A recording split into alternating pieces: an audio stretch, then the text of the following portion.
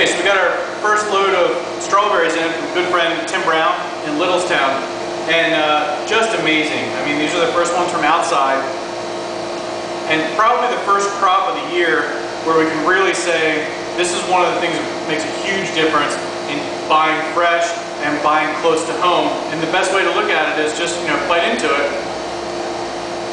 When you read the whole way through, really juicy, just amazing. And unfortunately, you can't taste them like I can. These aren't even the same fruit from what you might get in the grocery store. Just really, really sweet, full of flavor. Gonna make them into an ice cream sorbet.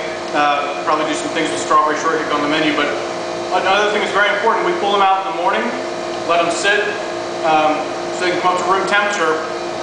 There's a lot more flavor going on when they're warm, not hot, just room temperature. Get them right out of the cooler, and sometimes the flavors are a little muted, so try that at home. Let them come up to room temperature and then work with them. See how really, really flavorful they are.